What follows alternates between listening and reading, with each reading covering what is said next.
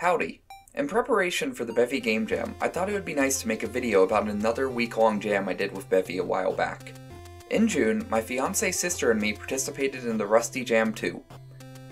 The goal of the jam was to make and publish a game using only Rust in 1 week. The theme was this cursed dog chicken image, and after a few hours of brainstorming with all three of us, we decided on a twin-stick shooter of dogs versus chickens, with some weird League of Legends inspirations. The idea was still rough, and I wish we had recorded the brainstorming, but the core idea was we wanted you to snowball by gathering tons of minions, and then you'd overwhelm the enemy base. And with that in mind, we jumped on into the code. So 1 week later, what we ended up with is Fight for the Frontier. I think the game is pretty good for the time period and the tools. The core gameplay is you stand over a base to capture it and convert it into a chicken coop to spawn chickens. Chicks will then join you and help you capture more bases and defeat the enemy minions. On the other side of the map, there is a dog who's doing the exact same thing as you, and when you meet him or his puppies, you can use the arrow keys to shoot eggs at him while dodging his bones. You win the game by capturing all of the bases. Madeline did all of the art, and I think it looks really good, and we got it all animating. The game uses Heron physics for the map, enemy, and bullet collisions, and I was very impressed with how well it worked right out of the box. AI is a straightforward priority system with some line of sight calculations to keep everything flowing right.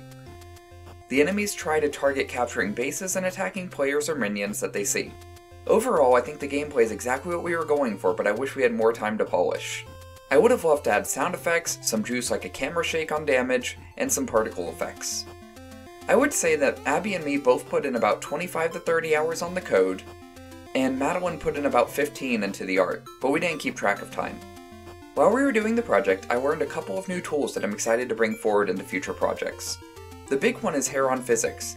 I had been meaning to try it out so I could make a tutorial on it, and I think I really like it for simple game jam style games.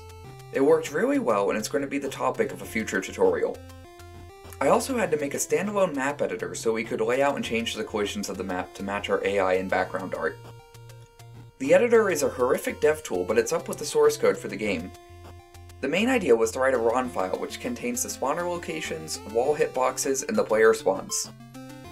I learned how to make a custom Bevy asset loader to load the map in as a proper asset, but I think this might have been a bit overkill for a simple plaintext file.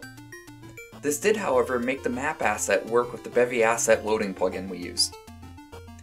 We also used the Bevy tweening library to create a nice wind cutscene for the camera, and I'm excited to try out more of its functionality as time goes on. Finally, I got controller support working in Bevy, but I left in some goofy bugs, just because I thought they were fun and harmless. Specifically, if you used both a controller and a keyboard, then you'd move twice as fast. I don't think this ended up mattering though, because it didn't work in browser for the final game. The biggest issue we ran into is the night before publishing, when we tried our web build and discovered that Kayak can't render text in the browser, and it's a problem upstream in WGPU. We worked around this by just baking the text in images, but they don't look great in their final form. But I guess it worked for a game jam.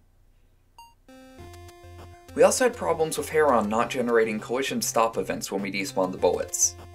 We found a collisions component and some deprecated systems in Heron, and we moved those into our code though. I don't know why they were removed from Heron, but this was much easier to work with, and we used it for almost all of our collision handling. Finally, we've had one bug report after the game jam, and I think it's caused by people zooming in Firefox or Chrome, and that's interacting weird with the fixed resolution, and using Bevy with resizable set to false. But I haven't really explored it yet. It might also have something to do with smaller screen sizes. Overall, I'm very happy with how the game turned out, and the game jam was a lot of fun. It's nice to have a real game published on itch using Bevy, and I'm excited to participate in more jams like this in the future. Including the Bevy Jam 2, which is starting the same day this video releases. The game and its source code are linked in the description if you want to check them out.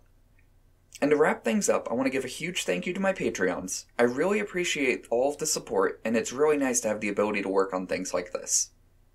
As always, please remember to like and subscribe, and thank you for watching.